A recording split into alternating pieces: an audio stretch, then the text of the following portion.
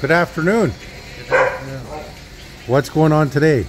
Well, I made a new track adjuster and got it installed. Okay. This is what the old one looked like. It was like Hitler would say, it was kaput. Kaput. Okay. And I got all these done. Oh, wow. These are all honed out. Okay. These are all emery cloth with new nuts on them and new bushings in the legs here. Okay. The ski legs. Did you repaint any of this or no? No, I'm not painting nothing. Okay. Over paint to start off with. Okay. And then these were rusted out bad. But these here. The eyes. Okay, yeah. But I have a special tool for that. Okay. I'll show you what it looks like. Because I have to do that numerous times before. So that's it. You see it goes In there, yeah. right through in there. And like this, so it's true, eh? And straight, yeah. Okay. So now I drag this shit over here. And I'm just cleaning off the table to dismantle this. Okay. So what do you have to do here exactly? Take everything apart Okay. because it's got to be cleaned up. It didn't get painted yet. Okay. And this one is supposed to scrap pile if Okay. I get another one. I think we got an extra one in the Bombardier room. I'll have to double check. So grab a pair of gloves and give me a hand. Okay, hold on. So, Okay. where does this go on the Bombardier? This is the ski arm Yeah.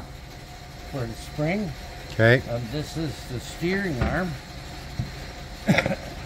for the axle. Okay. And these are tie rod ends. I gotta inspect them good.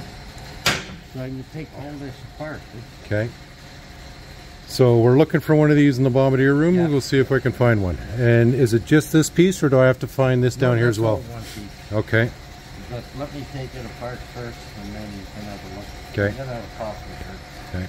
Okay. So Dad has the new, old and new. Was it swing arm axle? What's it called again?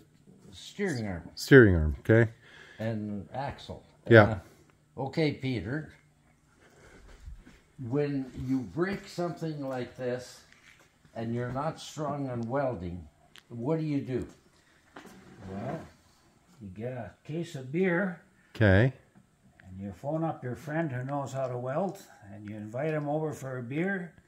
Just happen to have the part handy and away you go.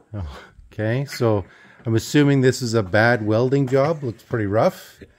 So inspect rough. your parts. Dad is taking everything apart there, and he's just looking this cleaner now. He's realizing, That might yeah, even this, be brazed. yeah. So when you're buying old parts, make sure you're inspecting them. This is the new one here Dad has, and this is obviously the old one. Dad took apart that whole thing there earlier, and that's what he discovered. So luckily we had one in stock. And this is what Dad's doing. He's going through everything here to make sure that all the parts are good before reassembling. And then finish for the day. Okay, so you're gonna have a quick gin and 5 to 4. okay. And Dad's still working here.